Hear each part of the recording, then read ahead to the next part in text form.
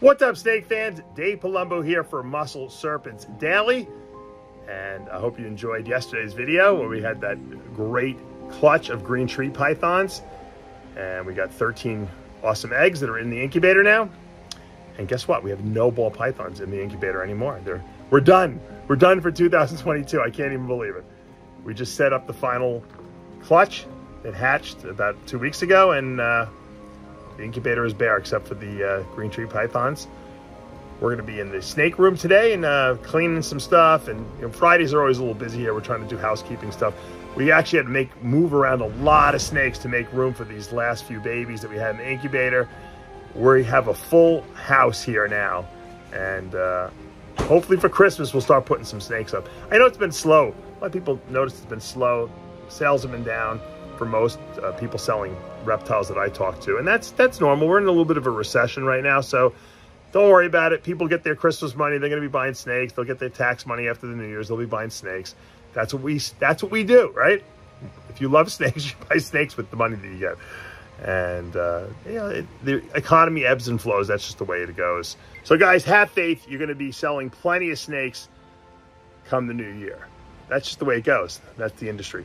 Anyway, so what I wanted to say basically was that sometimes the most fun videos that I do are the ones where I'm kind of just looking through my snakes and moving stuff around. We reshuffled so many different boas, and I was like, oh my God, I forgot I had these, because I was just kind of, sometimes I have boas that are just in the drawer and I'm just growing them up, and I'm like, oh, I'm going to keep these. And one of the snakes, that I didn't even realize that I was holding back, I had 3 of. So we'll be putting one of those up. You're going to get a chance to check that out. And anything else that might strike my fancy. So stay tuned. Let's take a look and see what we got. Look what we have. Every day I always show you some new animals on my property. Today we got chickens. They're visiting from one of my neighbor's houses. I was debating getting a chicken coop. Actually, I don't even want chickens. I really want quail. I think quail are cooler and they're more relevant. But I know what's going to happen. My kids will fall in love with them. I'll fall in love with them, and I won't want to feed them to the snakes. So maybe I should get chickens and just eat the eggs. They're kind of cool. They're kind of cool, these chickens.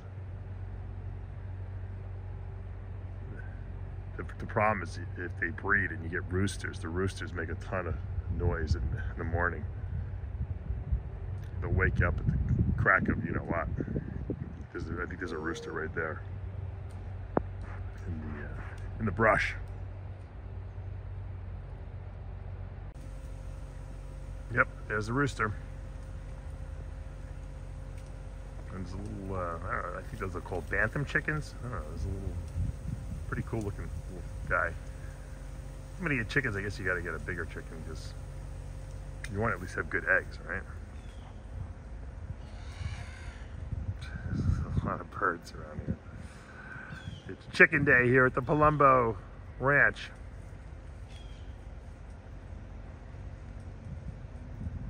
I don't know what they're doing on my property. They must like my grass better than over there. Maybe we got more insects over here. Oh boy, can you imagine if my berms were out here? They'd have a field day with these guys. I just heard the rooster crow. So you old guys all know what a rooster sounds like, but this is what you hear in the morning. There he is. Right on cue. A real performer for the camera. All right, try to do a little training with the water monitors. It's one of my albinos, which I think could potentially be a male, I'm not sure. He's a little more social. Usually the males are more social than the females. And we always thought this was the male. And we'll go over how to sex these things at a later date when they get a little older. But he's basking. That's a ceramic heat emitter he's got. We're doing a little digesting of his food. And I'm just basically sitting here with my hand in the cage. I'm not approaching him. I'm gonna let him come to me. And every day I try to spend a little time with him. So he gets more and more used to me, my smell, the fact that I'm the guy who cleans his water, and puts his food in every day. We actually just brought some scrambled eggs over to him today. The other day he had a little mouse he ate, so they're eating well, they're growing. I'm really digging these guys. You know, I think I'll really like them even better once I can socialize them. But I'm very patient. Hey, I was a bodybuilder. You got to be very patient to do that. You basically eat 6 to 8 times a day, every day. You go to the gym 5 days a week. You got to make sure you sleep enough, take all your vitamins, and repeat the same exact thing every single day. It's very boring. But if you do it every day diligently, you build muscle and you can burn fat and you can change your body. And it's the same thing with reptiles. You clean your snakes, you give them, you know, fresh water, you feed them once a week maybe, if they're snakes, lizards, you know, more often. And you just repeat that over and over and over again. And you build a relationship with your animals. You might even get them to breed, you know. And that's just a matter of repeating the same thing. Animals like repetition, they like to have routines, and they respond better to that. So you just have to be patient, because just when you're about to give up, that's when you make the most progress. All right, no breeding action here yet, but this is my double head snow female carpet that didn't go last year for me, and this is our snow male. They both just shed, actually. So this is a good time not to feed them now, because they're both not in shed cycle. Hopefully they'll start doing we'll see some breeding action from them, and maybe we'll get some snow babies later next year. Man, when I think about how this girl produced this boy a couple years ago now, she's a 13, and the fact that I'm actually breeding him to her now is just cool, really cool. And hopefully we'll produce some more snows, because they're just gorgeous. He's definitely prowling, looking. He's ready. I don't know if she's ready yet, but he's definitely ready to go. All right, the annulated boas are eating. Pablo just fed them, and they're hanging look at them hanging. This one's got a mouse hanging out of its mouth. Only one didn't eat, who was in shed, so pretty cool. It's Friday feeding here. We do mice on Friday. We do rats on Tuesday. Pretty cool. Love those annulates. These annulates are becoming like some of my favorites, actually, believe it or not. Really cool. All right, I'm putting my hypo Bredli, and it seems to be what we call a double copy hypo male. Putting him outside here with the female. He was inside only because he hadn't eaten, because he was with that female so long that I think all he was interested in doing was breeding her. So I had to give him 2 weeks off, and I fed him 2 days ago and he ate. So I feel better now bringing them outside, and I'm going to winter these guys together, because obviously not only does the female need to get cool, the male needs to get cooled down too. So this cage is more than big enough, obviously, for both of them. So, and they do like each other, but once again, he was not eating. She would eat, but he would not eat. So I felt that was time to separate them. And you might notice that too. Sometimes with the boas, I notice too. Usually boas always like to eat. When the males stop eating, it's like, all right, time to separate them. And you might have to give them 2 weeks off, 3 weeks off before they actually start eating again, but they will. So he's gonna love it out here. He has never been out here, only she's been out here. It was freezing cold this morning. It was in the low 50s. And they were all up by the heat. The heat turns on here at about 60 degrees, just so they don't get too cold. And even the olives were not doing anything this morning.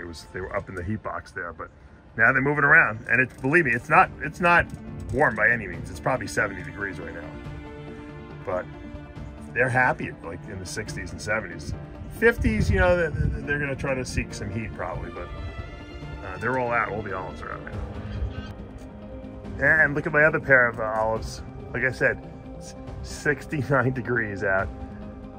They're just look at this one sticking its head out of the hide box. believe me, they're not coming out to see me. They could care less if I'm here. They see the sun. They're trying to maybe get some sunlight. I actually feel a couple drips of rain right now dropping on my head. But it's probably, yeah, it might start raining. You feel raindrops, Pablo? Kind of. Yeah. So they're loving it. They love this kind of, you know, weird low barometric pressures. Look at this guy. I'm telling you, these snakes have really, they're loving these outdoor enclosures. I am so happy I got them in them. I really do. They're really enjoying the fact that they can climb and do whatever they want, pretty much. And they have full access. And I won't feed these guys for 2 months, you know, maybe even longer, because I want them to winter now, and it's cold out. No reason to feed them at this point. They ate already for the year. Hopefully they're gonna start breeding at some point, you know, and really what it's gonna amount to is when the female who's sticking her head out of there, when her body, some trigger goes off and she starts developing follicles, this male will become receptive to her. She'll be receptive to him, and they'll start breeding, and that's hopefully going to be what we need. I haven't had any luck indoors with these guys. Crutchfield's been telling me for years, put them outside, put them outside. I just didn't. It wasn't the right time, I guess. You know, I just didn't have I didn't meet the right person to do the right cage that I wanted. My friend Chase Anderson made these cages. They're freaking awesome, and they're outside now. All right, I wanted to show you a really cool boa that I am going to be putting up for sale. I haven't really told anyone or showed anyone these boas. I have actually 3 sisters. I was going to keep them as my holdbacks, but I'm just going to keep 2 probably. I'm going to put one up for sale. This is an IMG Motley, which we know when you combine IMG and Motley, you get a jet black snake, right?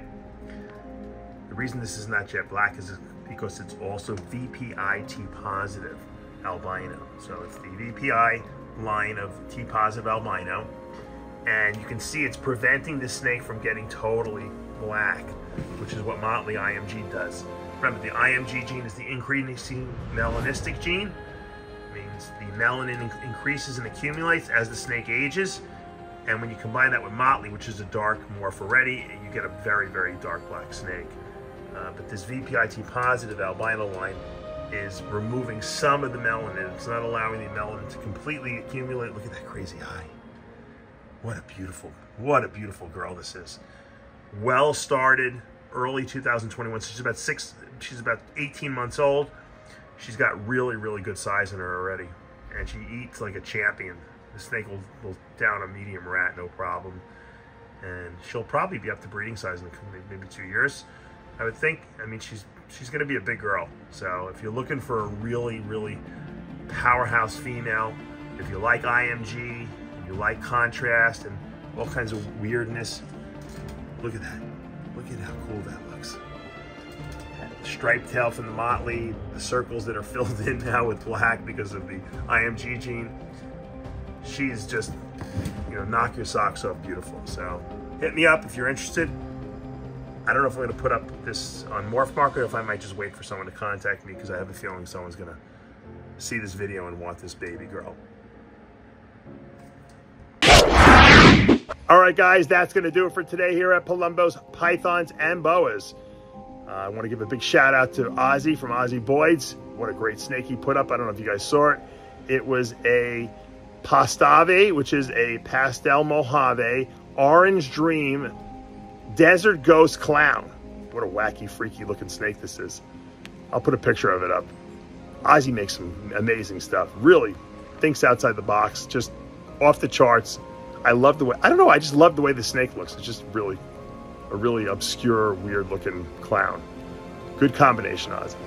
Hope you guys liked today's video. Hopefully you got to, you see I'm trying to work with the mortar monitors. I'm trying to train them. We got so much going on here. I got angulated boas that hopefully will breed this year. We saw some lock in action. They've been eating still though, so that who knows if they're ready to go or not. We got the outdoor enclosures are going great. As you can see, man, these olive pythons and Bredli python, they love the cold. man, did I not realize how much I thought I was being cool. I was getting the temps down in my snake room to 70 degrees, spending a fortune on lowering the air conditioning that much in the winter. My wife was going crazy. I could have just put them outside. I should have listened to Tom Crutchfield 3 years ago. But everything happens in due time. And hopefully these olive pythons will respond to the cold weather and maybe give us some eggs and some babies later next year. I hope you guys have a great weekend planned, and don't eat too much, don't drink too much, have fun, and we'll see you back again Monday morning. You know what to do. Hit that subscribe button, turn on your notifications, hit the like button. I'll see you back Monday morning.